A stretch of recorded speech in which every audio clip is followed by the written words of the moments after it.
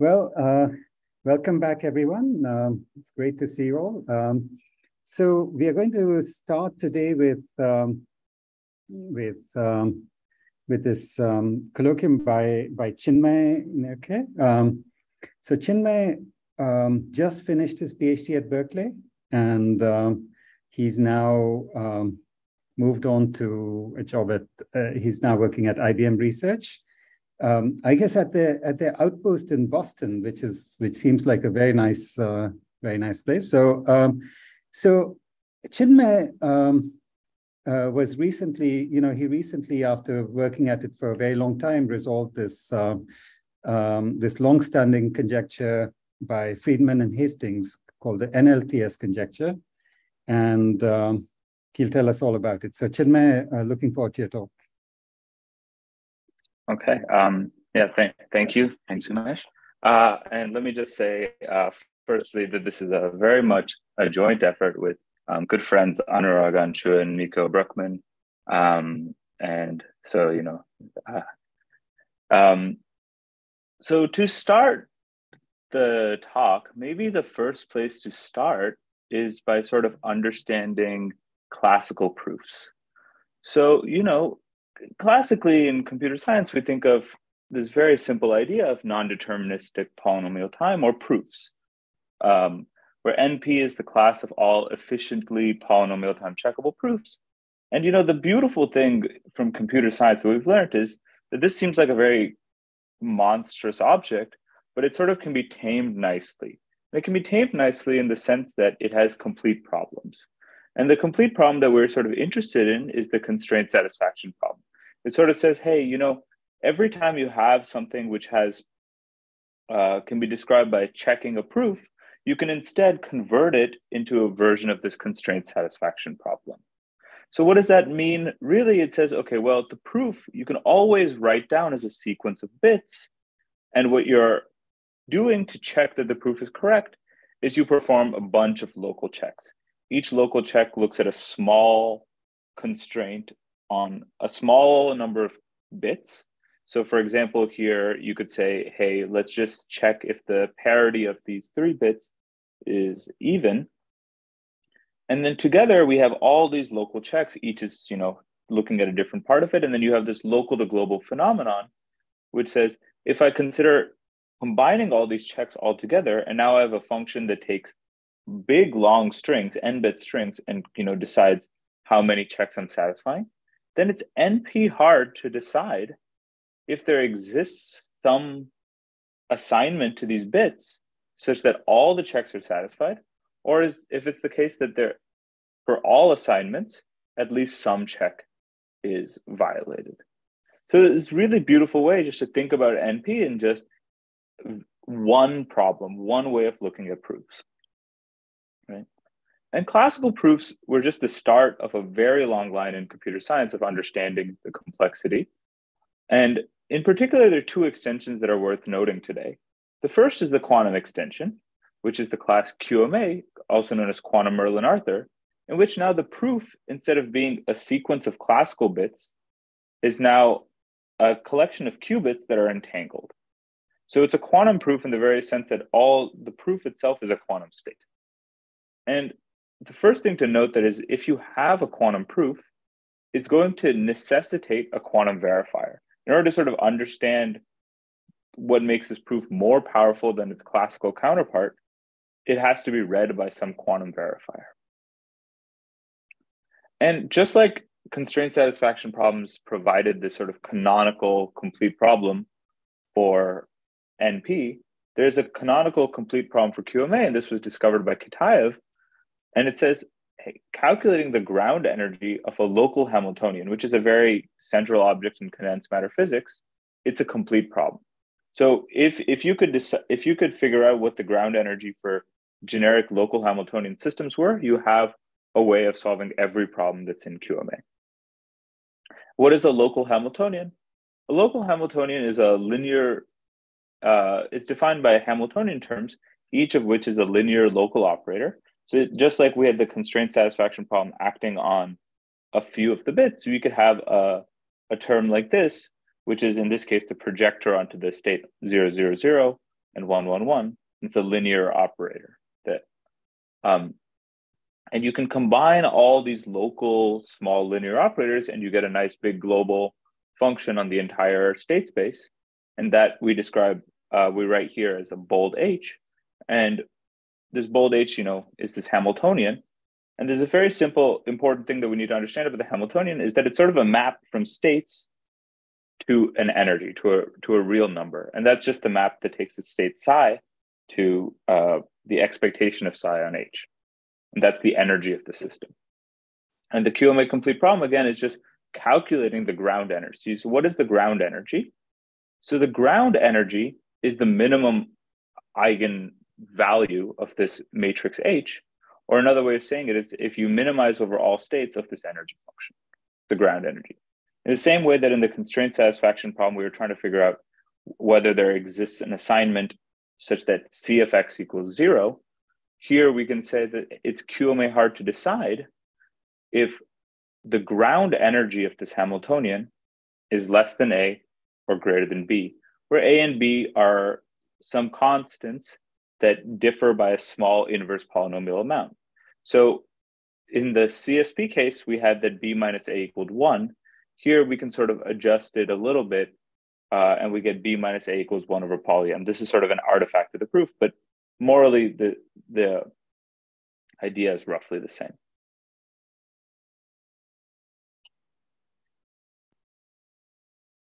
Now, what this tells us actually is that ground states of local Hamiltonians sort of form a canonical notion of a proof for all of QMA. Because what did we say? We said, hey, QMA has this complete problem. It's this local Hamiltonian problem. And calculating the ground energy is what's really important.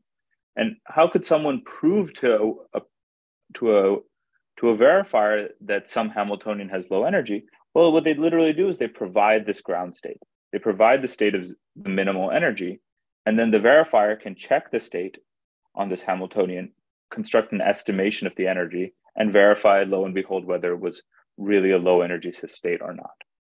So it's saying something very powerful that these ground states of local Hamiltonians, which are, very natural objects to study if you think about condensed matter physics, that they actually play a very important role in computer science. There's sort of this canonical notion of proof. And now comes an additional pickle that is unique to the quantum situation that doesn't come from the classical. It's that because we widely believe that NP does not equal QMA, in fact, what we widely believe is that, problems that are QMA complete, if you were to provide a classical witness, it would have to be super polynomial in length. The polynomial length classical witnesses, classical proofs just don't cut it for QMA.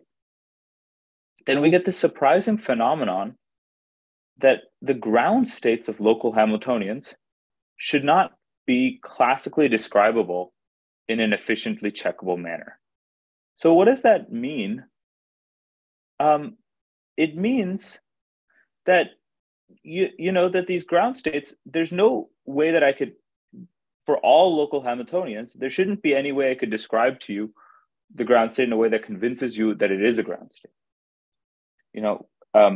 It's sort of, that sounds a little complicated, but what you could always say is, I shouldn't have an easy description, that polynomial bits just can't describe this state. And so this is sort of the first indication that QMA is sort of it's a different beast than NP, that something has to occur that, that separates these two.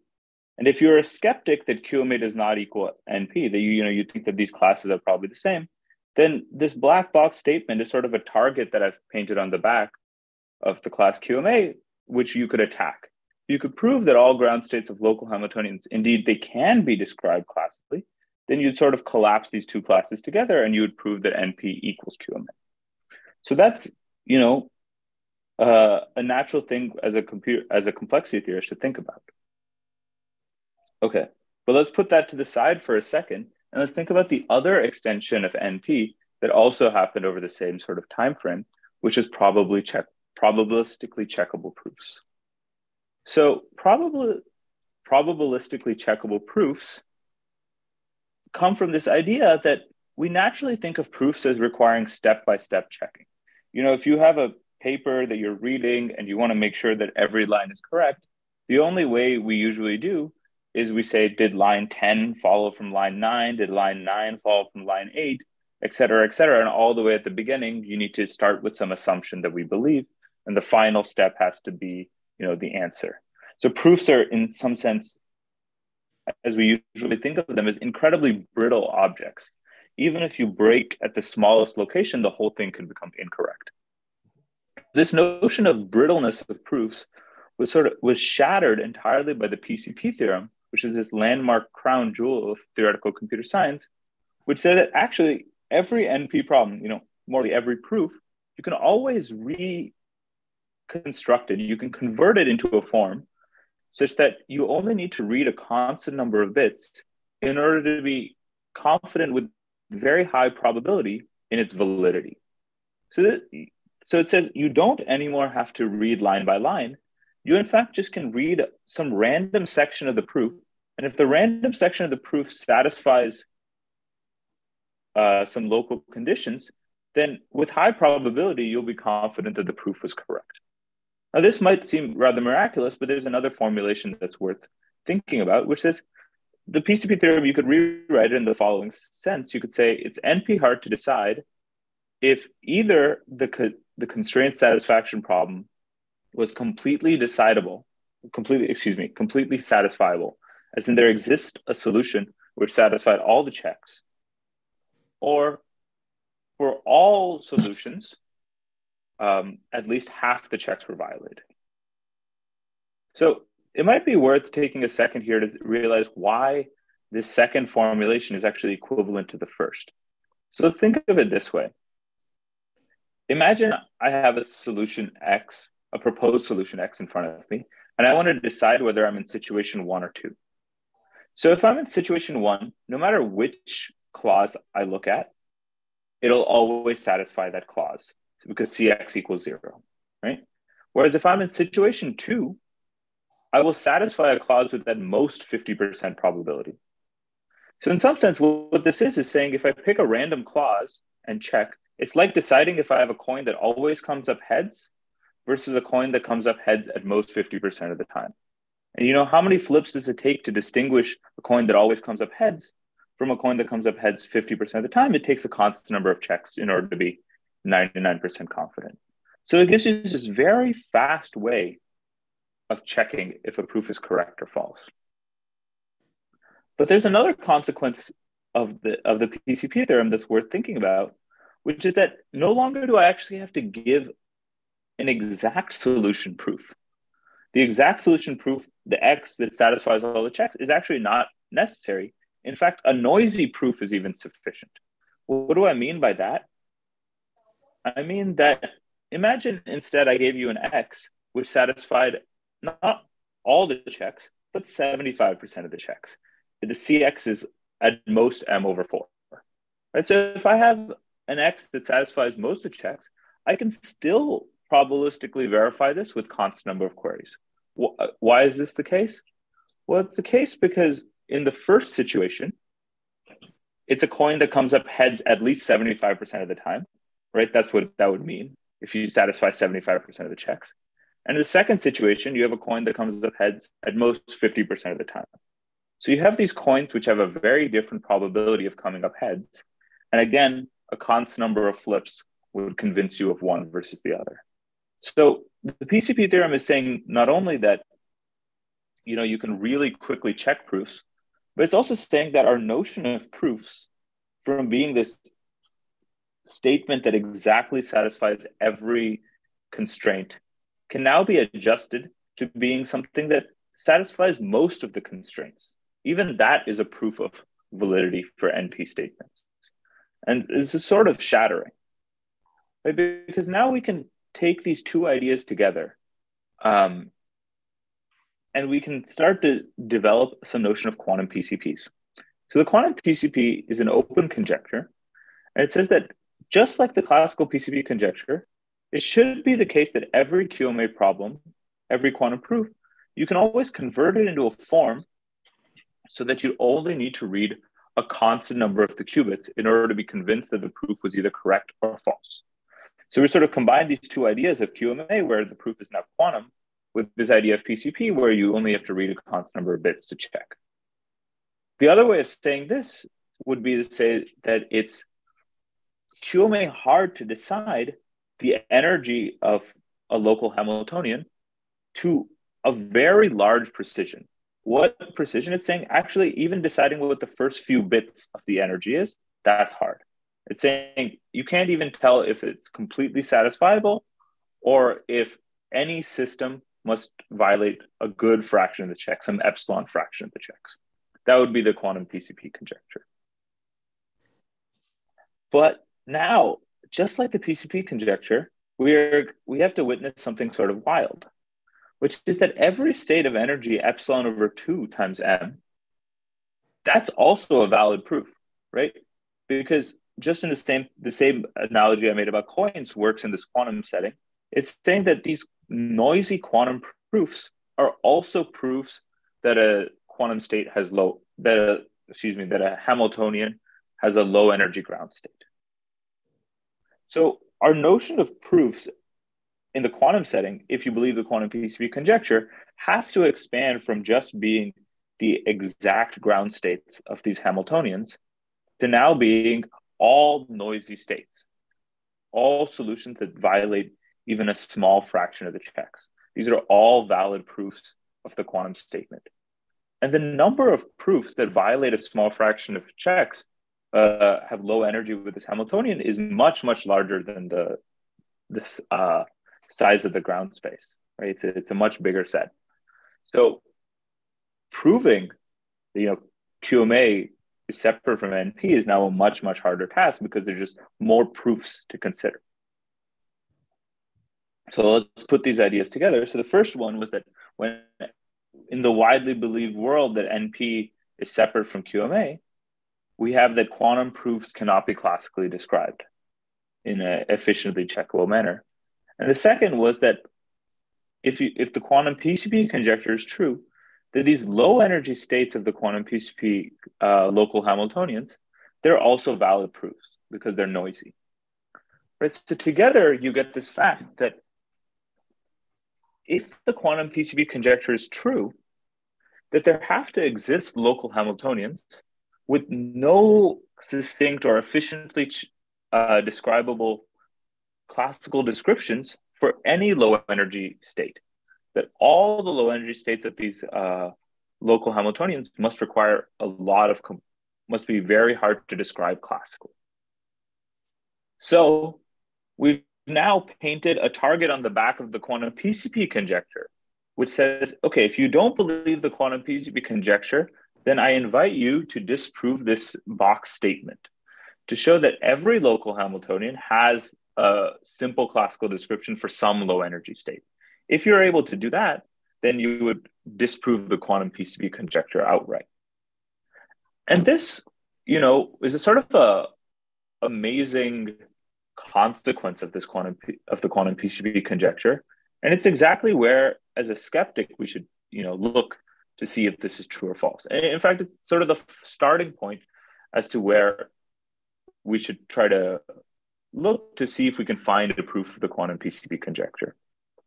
Because the quantum PCP conjecture has been long-standing for almost 2 decades now, with not an insane amount of ideas towards how to prove it correctly. So maybe it's false. Maybe the way to even prove that it's false is to prove this statement. To disprove this statement.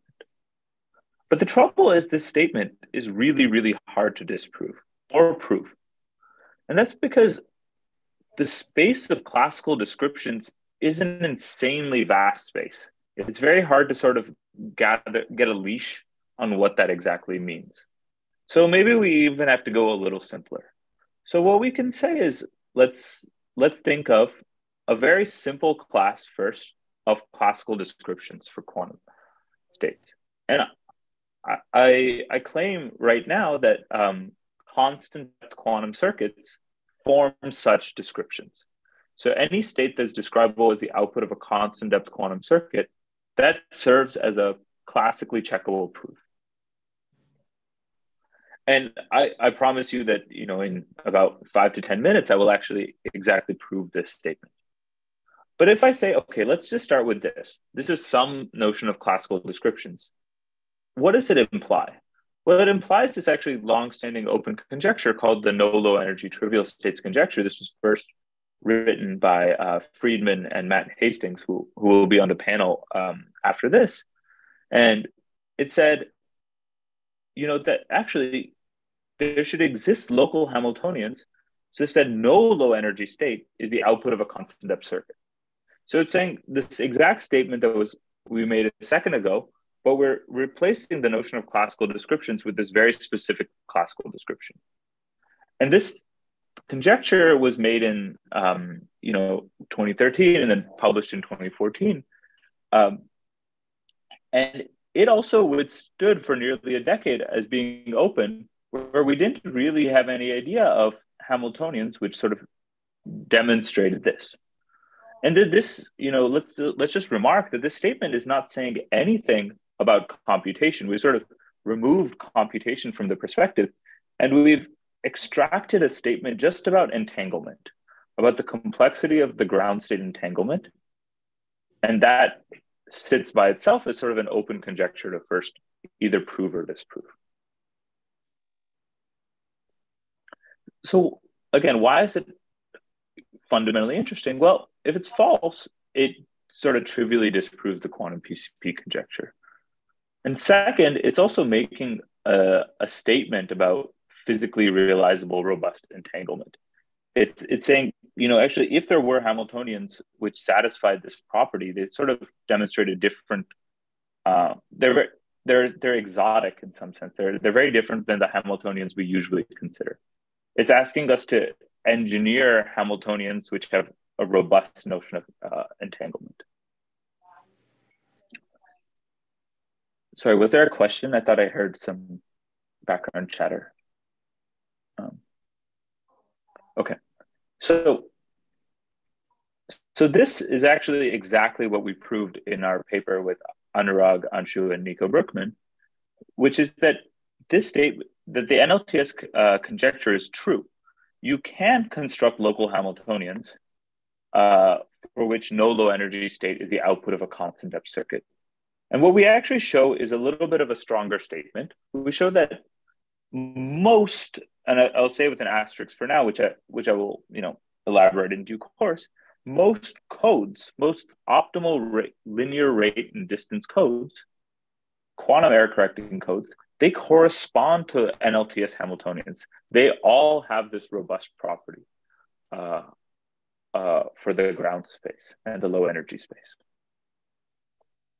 Another way of saying it is we show that there exists some epsilon, some constant, and a Hamiltonian family H, these correspond to codes, so that every state, pure or mixed, of energy less than epsilon n, you can actually convincingly prove that any quantum circuit that generated that state, or generated any state that was even close to it, would require log n depth to generate.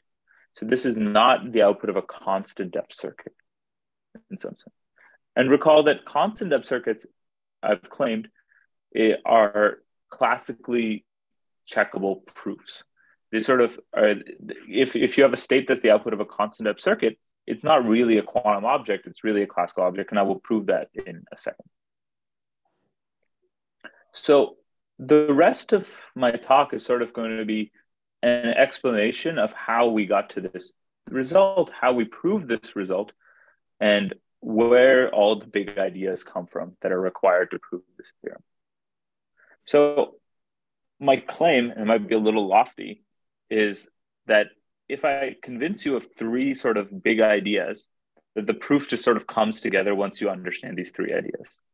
And the first of which is that trivial states, which are another way of saying states that are the output of constant depth circuits, they sort of imply a very special class of local Hamiltonians.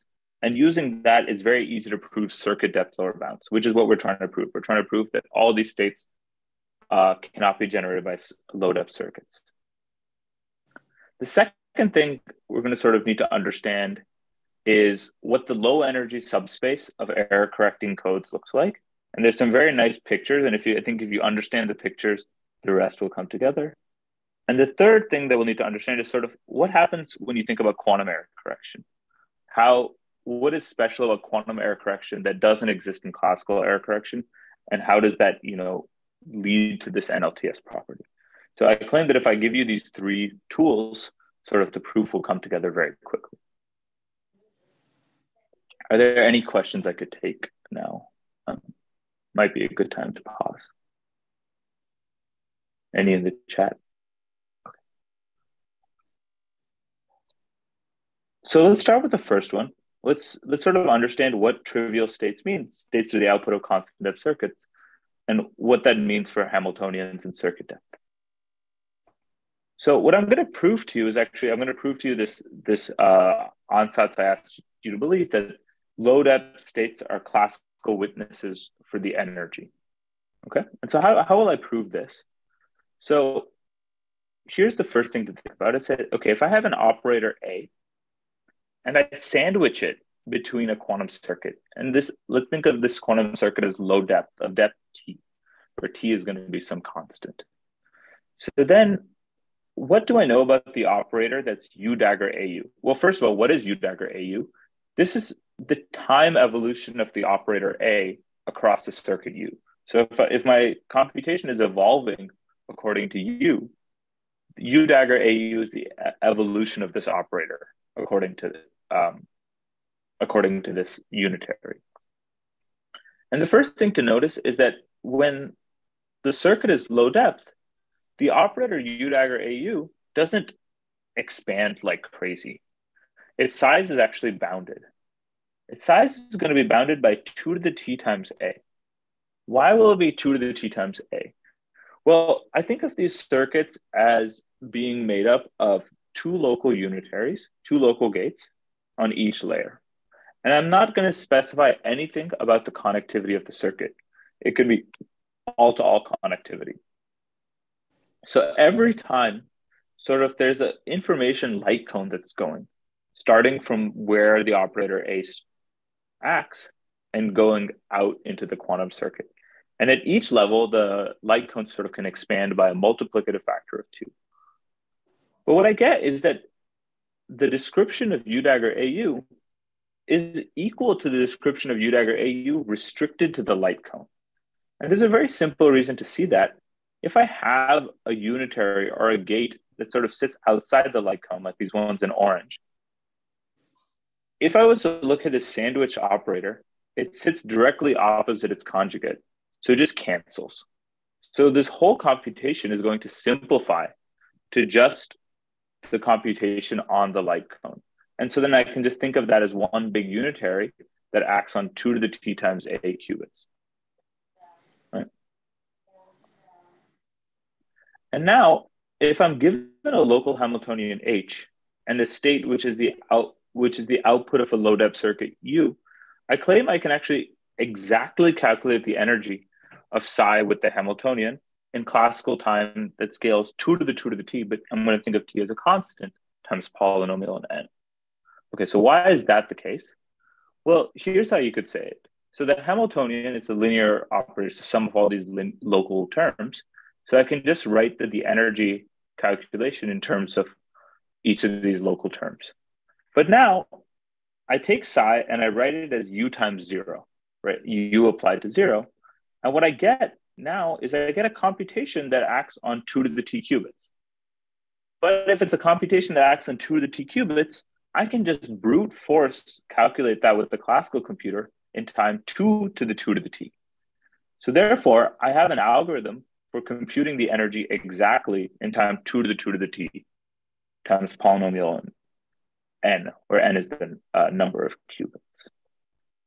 And this exactly proves that, these low depth states, they are classical witnesses for energy, because whenever there is a low depth state, I don't need to, provide the state itself as a proof. I can instead provide the circuit that generates the state, and a classical computer can actually check whether that circuit was yielding a state of low energy or not.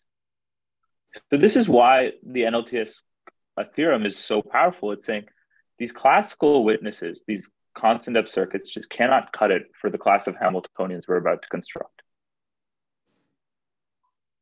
All right, so far so good. Have I any more questions?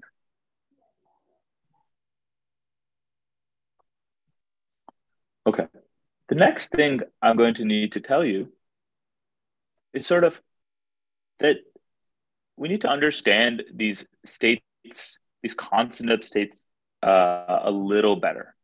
So let's just think about the following simple thought experiment, which is that the state 0, it's the unique solution to a very simple local Hamiltonian. And what that Hamiltonian is, just this Hamiltonian where qubit by qubit, it projects away from 0, right? It projects onto the 1 space.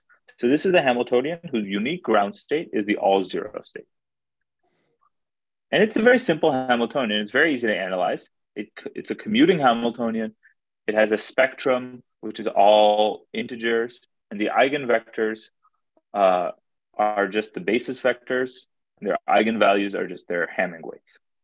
Right? Very simple Hamiltonian. We understand it too well, almost. Okay, but now let's think about what happens if I take this Hamiltonian and I rotate it, or I evolve it by a unitary u. Right, let's call this HU. Well, because I evolved it by a unitary, I get that HU has to have the same spectrum. But what will happen is that the eigenvectors themselves will change.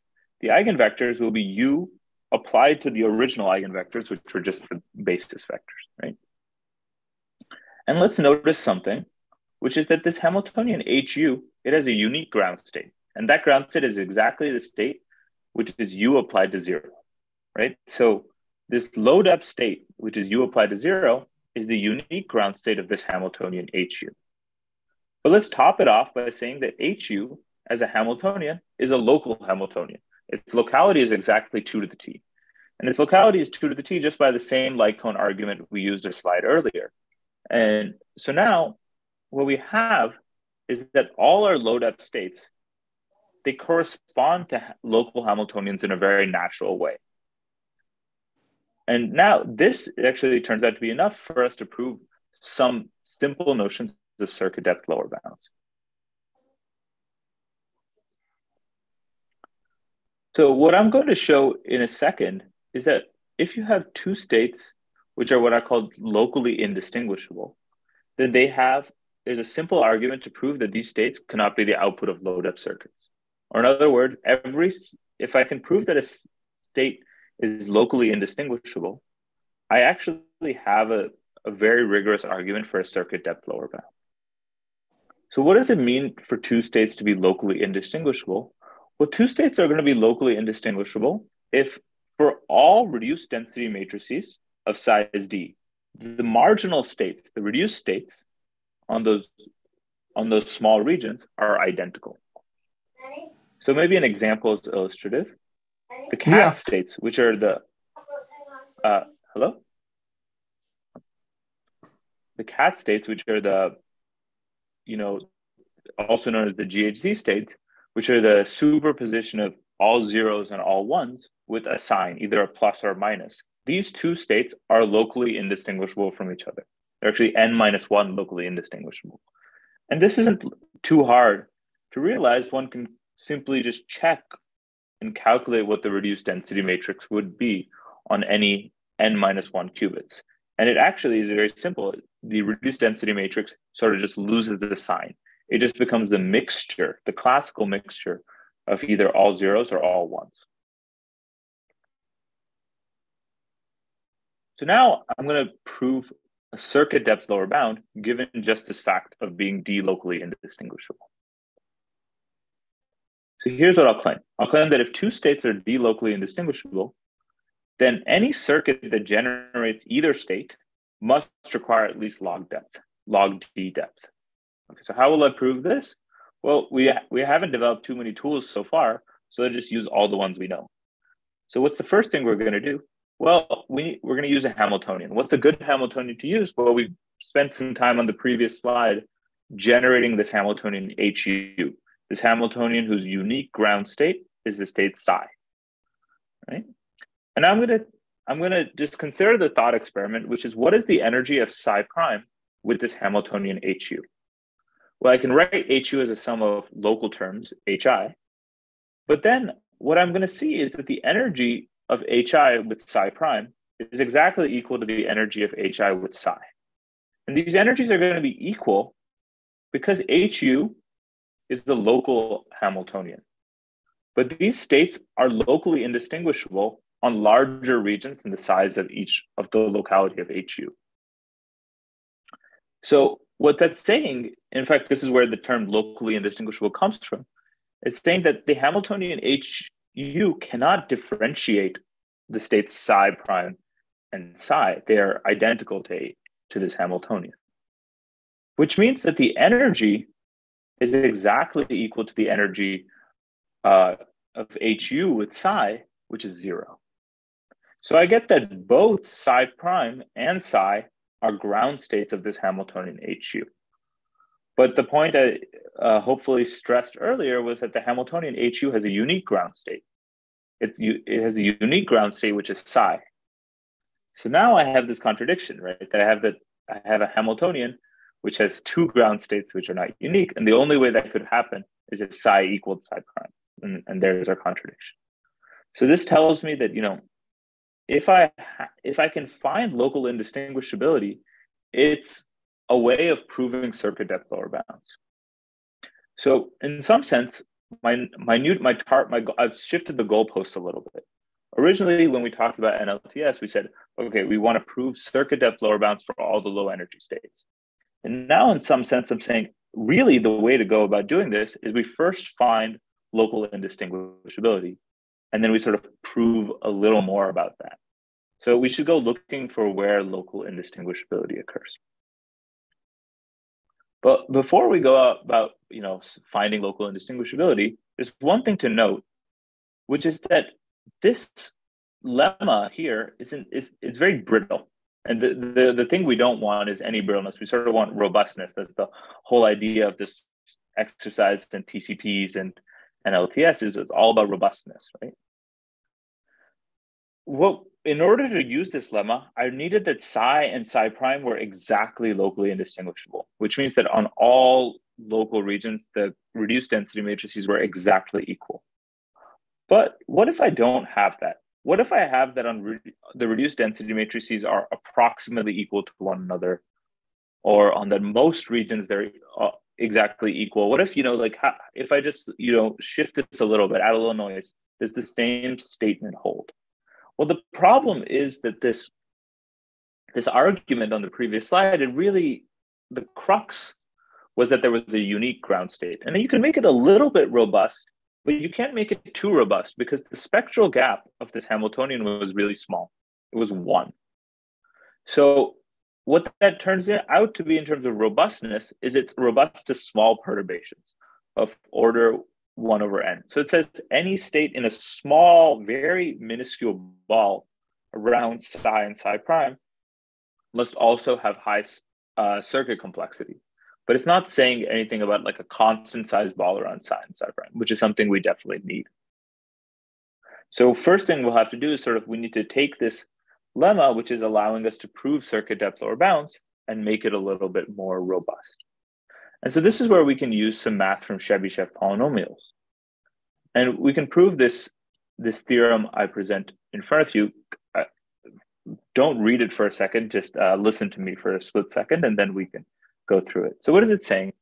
It's going to say that if I have a distribution on the Boolean hypercube, and this distribution puts mass on 2 regions, well, I'll call S1 and S2. And these regions in the Boolean hypercube are far apart from each other.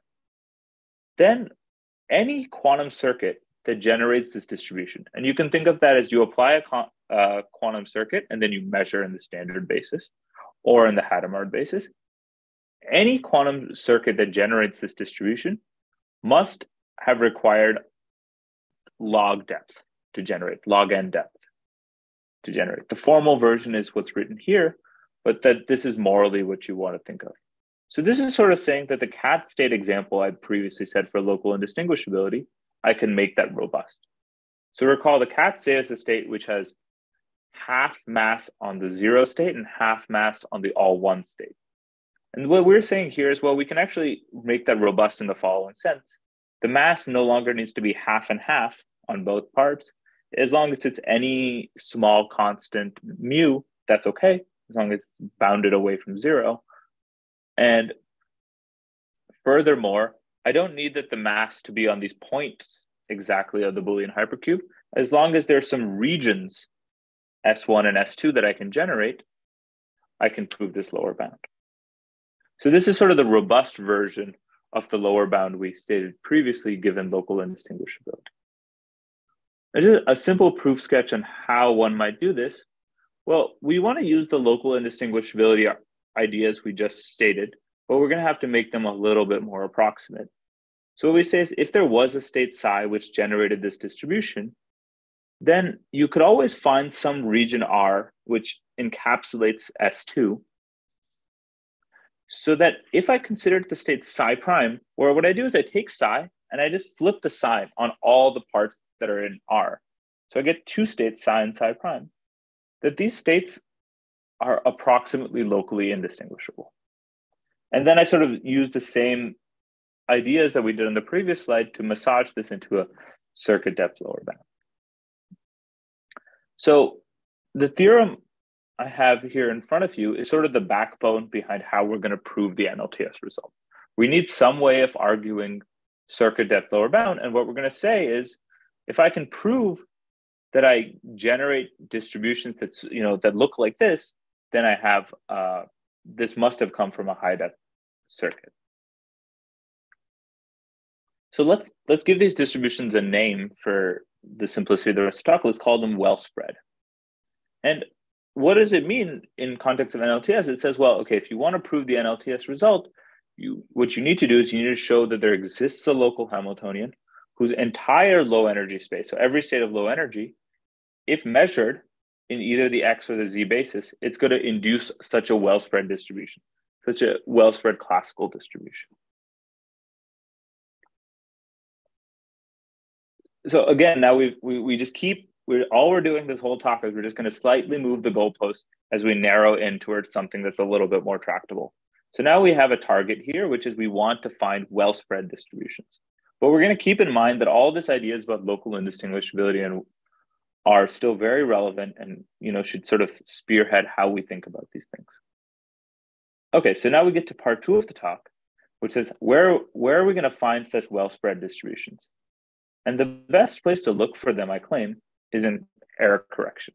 In fact, we can start to see that well-spread distributions appear by just looking at classical error correction. So the classical error correction is a very well-studied field. Many people know it a lot better than I will ever. But the thing one should think about is that in classical error correction, you have this notion of a linear code. The linear code is the kernel of some check matrix. So just a Boolean matrix, H, and we're looking at all solutions. And what I claim that all you need from classical error correction is the following picture, which is that if I have a low energy state, a state that violates a few of the checks of this classical error correcting code, what does that space look like? What does the space of states that violate few checks look like? So first things to note is that the space that violates a few checks will of course include all the code words, which are these black dots in the centers of these clusters.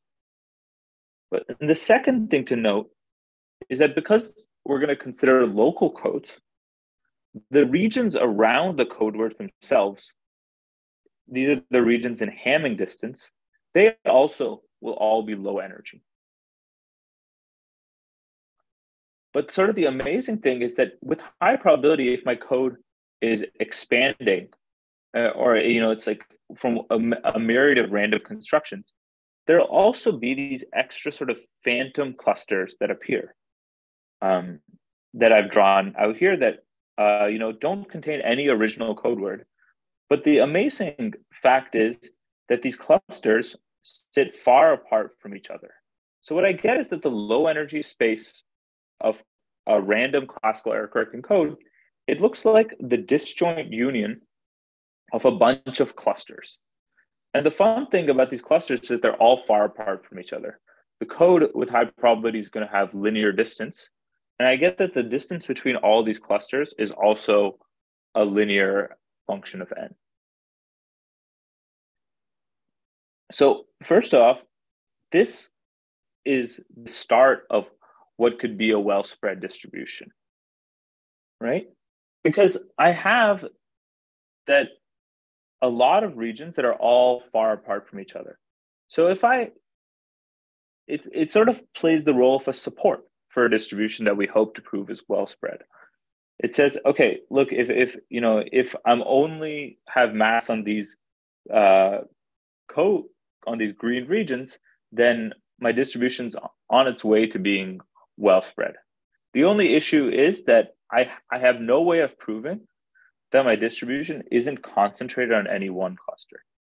If I just thought of the Hamiltonian that corresponds to a classical code, there's no way I could prove, and it's false actually, that the distribution is well spread. In order to get this well spreadness property, I'm going to need something a little bit more. But the low energy space of this code it's a good start. It's the support. It's exactly what we're looking for, but it's not quite there. To prove, that. So Chinmay, there's a question from the audience. How do we know the existence of these phantom clusters that don't have code words? Okay. So let's actually go through it at a high level. You can prove that if you take this code and you write down this adjacency graph that corresponds to it, so that's like this graph between bits and checks. If the graph is small set expanding, then it's actually just this inherent fact of being small set expanding that induces these phantom clusters. And it's not too many calculations. And I don't think we have time today, but that's really the picture. That if you have this small set expansion, you can do some quick light algebra and get to it. We have it written in our result or in my thesis if someone wants a little bit of a closer look at it. Yeah, the phantom clusters, an intuition as to why a phantom cluster exists is perhaps if I take the check matrix H and I remove a row entirely. So I remove one of the checks. Now what I'm going to be left with is another check matrix with high probability, another very good code. But that code is going to have twice the dimension that the original code did. So there have to be 2 times as many solutions to this guy. And those new solutions have to be far apart from all the old solutions and far apart from all the new solutions also, because this is a new code. So those guys are actually the cores of these new phantom clusters. So we're sort of saying these phantom clusters appear because I can, move a little bit in Hamming distance, or I could start to remove checks entirely and violate, or I could do some combination of both. And that's what induces these phantom clusters. I hope that helps the asker of the question. Okay, so far we've said that we're looking for well spreadness. We sort of see it coming out of error correction, but we don't exactly see it because all we're getting is supports of distributions that kind of look like this. We need to now show that distributions actually are spread. So in order to do that, we're going to require quantum error correction. And this is where it's helpful to sort of understand some principal properties of quantum error correction. So the greatest thing about quantum error correction, I believe, is that it corrects erasure errors. And this is wildly fascinating. So if I have an quantum error correcting code, and I remove a correctable region, so this is a region which I was supposed to be able to correct, there exists a recovery map from where I can take the region where that erasure error occurred, and I can correct back to get the state. But let's consider the thought experiment where that erased component, I keep it, right? I just remove it, and then I apply the recovery map on the other side. So now I have the removed region, and I have the reconstituted state all by itself. So this should scream violating no cloning theorem right away, right? And the only resolution of how this doesn't violate no cloning is that the removed region contains no information about the original state. That way I could have just constructed the removed region all by itself without without this procedure. Or in other words, what it's saying is that no matter what code state I encode in my error correcting code, any correctable region contains absolutely no information about the encoded state. Or in other words, that's exactly local indistinguishability. It's saying that quantum error correction implies local indistinguishability for error correcting codes. So immediately you get that if you have a quantum code of distance d, the exact solutions require circuit depth log d to generate. So this is just be another indication that, thinking about codes with the right path in order to prove circuit lower bounds, because these exact solutions have this circuit depth lower bound that's almost immediate, right? And furthermore, these quantum error correcting codes, they actually induce natural local Hamiltonians. And that's just a Hamiltonian where there's a Hamiltonian term for every check that the code has. So every stabilizer check of this code, there is a corresponding Hamiltonian term. The open question that we still need to resolve is, how do you prove these circuit depth lower bounds? How do you prove that the low energy states induced well-spread distributions? So to do that in the last minutes, what we're going to have to do is we're going to have to start thinking about a specific class of codes. And the very specific class of codes that we should use are these CSS codes, Calderbrach-Shorstein codes, which correct the two types of fundamental errors, bit flips and phase flips, independently. And the reason why we really want to think about CSS codes is that thinking about CSS codes is very useful because we can understand the induced distributions of these codes very well. The right way to think about CSS codes, in my opinion, is you can think about what the distributions look like when I measure code words or low energy words of these CSS codes. So they're constructed from these classical codes. The details here are a little bit less important, but the real detail to think about is actually this picture over here. That if I was to measure the CSS code in the Z basis, I'm going to get a clustered distribution. I'm going to get measurements that occur in these blue regions. The distance between these blue regions is actually the Z distance of the code. And sort of the size of the blue regions is determined by the rate of the X code.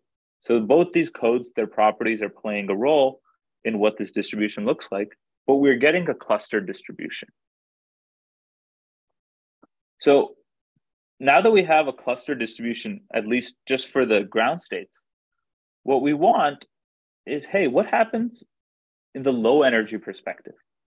So imagine we had a CSS code where the low energy state looked just like the previous pictures, but sort of combining the two ideas together, that it clusters just nicely. We have these clusters that scale around the original code, but then maybe these phantom clusters also start to pop up. But as long as the distance between all the clusters is low, then we're good. And what this actually requires is sort of a notion of expansion for both the check matrices in the X and Z basis. And the miraculous thing is that there's this deep connection that's going on here between, this expansion in the X and Z basis. In last year's colloquium, we heard a talk about how to construct linear rate and linear distance codes and its connection to the C-cubed local testability conjecture. And, all these ideas they're all sort of facets of the same notion. There has to be this deep expansion going on. And what we write here is sort of an amplification of the notion of distance. So if we have this sort of amplified notion of distance, we get a picture that looks like this. And now what I get is the exact same thing I said about the support for the classical picture, which is that if I have a low energy state, when I measure in the Z basis, I'm going to get a distribution that is highly supported on these clusters. That low energy states in the Z basis, the distribution, at least at the moment, has the support of a well-spread distribution. We haven't proven that it is well-spread. It has the support of a well-spread distribution. But the key fact, the key differentiator between what the quantum example that we're doing now and the classical example that failed last time was that in reality, there's actually two pictures going on. There's the picture in the Z basis drawn here, and there's a picture, an identical picture that's going on in the X basis. And the fact of the matter is that having the same picture go on in both bases at the same time is what's going to be able to prove well-spread distribution. What we're going to show is that either the induced Z distribution or the X distribution of these codes is well-spread. We're going to do this with an uncertainty principle. So that's the next step. So far we have supports that look kind of well-spread. Now we need to argue that they actually, really have mass everywhere. So we want to prove there's sort of a partition where half the mass is on one side, half the mass is on the other. Or not even half, we just need to say that there's some constant mass on both sides of this cup. To do that, all I really need to do is I need to show that not too much mass, let's say 99% of the mass, is concentrated on any one cluster. Because what that will show is that at least something like 1/400, doesn't really matter to the constants, mass is on either side of some partition. And that will give us our circuit depth lower bound. To do this, as I said before, we're going to need to realize that we have the picture going on in the X picture and the Z picture simultaneously. So what we're going to do is we're going to say, okay, let's assume that the picture was clustered in the Z picture, say. Then we're going to argue that it cannot be clustered in the X picture. And that would prove that the X distribution is well spread. So to do that, we need some uncertainty principle. There's a lot of uncertainty principles, just like anti-commutation of observables. Here's one about measuring in the all X or all Z basis. It says that, if you concentrate in the Z basis, then you have to be spread in the X basis. That's roughly what this uncertainty principle says. So we'll apply that. We'll say, let's assume that the Z distribution is concentrated on some Z cluster. Then for any X cluster, it's not concentrated. The way we'll need to do that is we're going to need to understand what the sizes of these clusters are to apply this distribution, because there's this error term in the uncertainty principle. And the size of the cluster is not too hard to calculate. It's sort of a combination of two numbers, right? One is the size of the initial quantum object, which is this 2 to the Rx term. This comes from the CSS fact. And the other one is this combinatorial term, which is sort of the bubbling out as I consider low energy states. And you can bound this, by just some trivial math identities. And likewise, you'll get a bound on the on the X picture. And so, you just put these guys together and you say, okay, well, if I have 99% of my mass on the Z picture, then the amount of mass I have on the X picture is bounded by this result. Now, note this interesting property that comes up that, maybe we'll talk about a little bit in the panel is why does this rate term pop up? We don't actually understand truly if this is an artifact of the proof or something a little bit more powerful, but the rate term pops up here. And so what you get is that, if your energy, though, if you're considering a linear rate code, as long as the epsilon that we're selecting is, smaller than k/n², then you get this sort of well-spread distribution in the X picture as well. So what we've proven to wrap up is we said, hey, if I measure this quantum error correcting code in the X or Z basis, at least one of those pictures has to be this well-spread distribution. And that's going to hold for any low energy state. And that's a combination of expansion and uncertainty principle. So to conclude, what we said is we've sort of provided all the little ingredients. One is that how does well-spreadness provide circuit depth lower bounds? And we showed that using some simple examples of local indistinguishability. Then we said, if you have these codes with these optimal parameters, which took there's a line of work that reached it, but if you have such codes, then it's not too much more work to actually show that they have this NLTS property. We sort of combined some simple ideas about what the induced distributions look like, and we're able to rigorously argue these circuit depth lower bounds. And the first thing I'll say just before we start the panel is, in terms of quantum PCP conjecture, you might ask me, what does it say about this? And I'll probably say that it doesn't say anything about whether the quantum PCP conjecture is more likely to be true. Maybe the right way to say it is, it says it's much harder to prove it's false now, because this very simple target that we could paint on the back of the quantum PCP conjecture no longer holds. So if we're going to disprove it, we're going to have to require some more fancy machinery than just constant depth circuits. And I'm sure we'll talk about this more in the panel in due course. So maybe with that, Umesh, I should conclude and take some questions. Yeah, great. Thanks, Chinmay, for a great talk. Let's see if there are any questions from the audience. And also, Chinmay, if you stop sharing, maybe they can start pinning the videos of the panelists. So let's see. Are there any questions from the audience? Please feel free to either speak up or raise your hands or put it in the... I see some hands raised digitally, but I can't seem to approve them. Let me see. Okay, why am I not...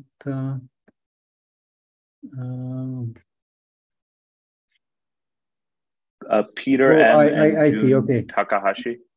Okay, so Peter, could you ask a question?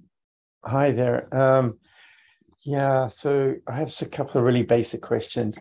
How do these quantum complexity problems, like the QPCP conjecture, correspond to very physical things like Hamilton ground state energies?